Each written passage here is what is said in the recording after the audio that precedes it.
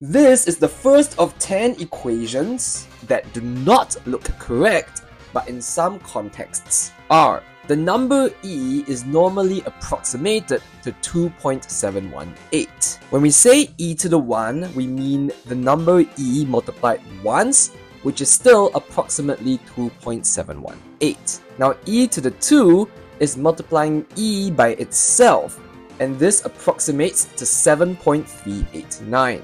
Likewise, multiplying e 3 times gives 20.086, and multiplying e 4 times gives 54.598 approximately. So this is the question.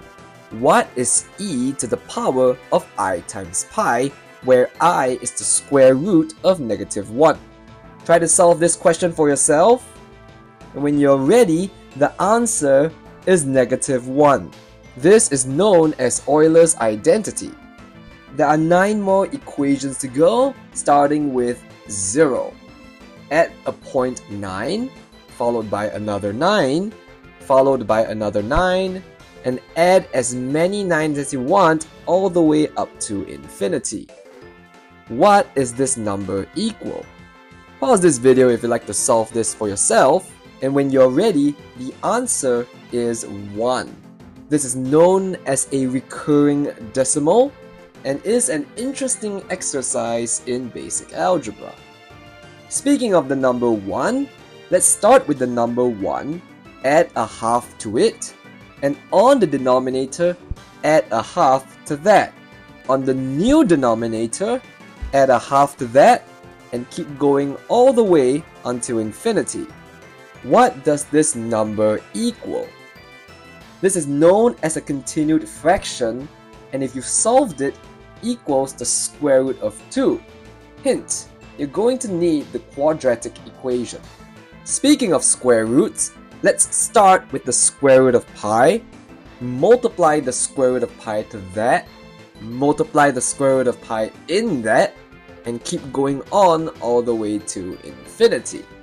What is the result of this nested square roots, also known as nested radicals? The answer, surprisingly, is pi. Returning to the very first equation, let's suppose that e raised to the x power equals y. An equivalent way of expressing this is to take the natural logarithm and we say that the ln of y equals x. For instance, e raised to the 0.693 approximately equals 2. Therefore, we say that the ln of 2 approximately equals 0.693. Likewise, e raised to the 1.099 approximately equals 3. In this instance, we say that the ln of 3 approximately equals 1.099.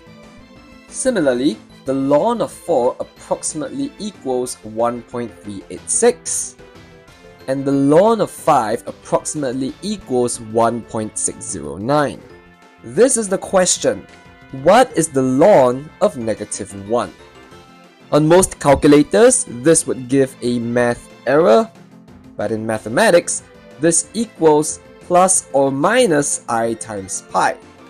There are actually more solutions to this, which you can explore via complex logarithms. The star of complex analysis is I, known as the square root of -1. Just like before, I raised to the 1 means multiplying I once, I to the power of 2 means multiplying I twice, giving -1, multiplying I 3 times gives -I, and multiplying I 4 times gives 1. Multiplying I a 5th time returns to I. Here is the strange question. What is I raised to the I th power? You might even think that this number is a strange complex number, but this turns out to equal e raised to the negative of pi over 2. Technically, there are a few more answers which you can explore via complex exponentials. Returning to less complex and more real ideas, Let's start with 1 divided by 1 times 2, add 1 divided by 2 times 3, add 1 divided by 3 times 4, so on and so forth. What does this equal? You might need to use some partial fractions and a telescoping series to help you, but the answer simplifies to 1. On this notion of infinite sums, let's start with the number 1, then subtract by 1, then add 1, subtract by 1, so on and so forth, continuing this alternating pattern. What does this equal? You might think that after the first term, the answer is just 1. After adding 2 terms, you get 0. After adding 3 terms, you get 1. 4 terms, you get 0. And therefore, this sum does not have a finite value.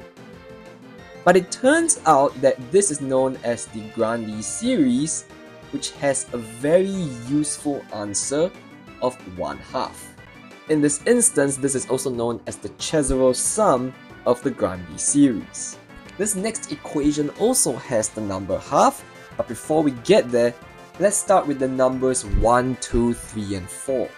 The number 1 times 2 is abbreviated by 2 factorial.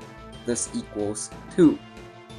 The number 1 times 2 times 3 is abbreviated by 3 factorial, which equals 6.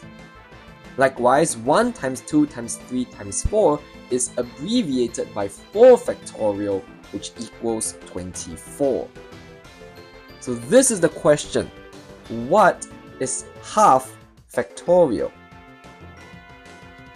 You might be surprised, but the answer is the square root of pi all divided by 2.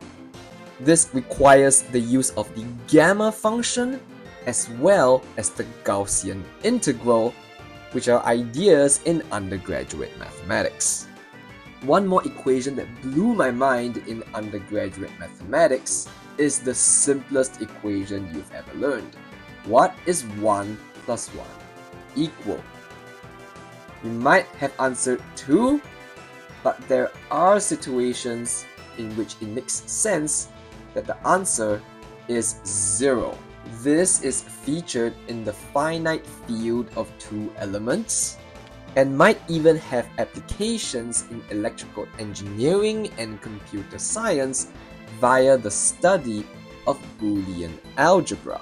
Not only can equations be weird, but functions as well in the video here.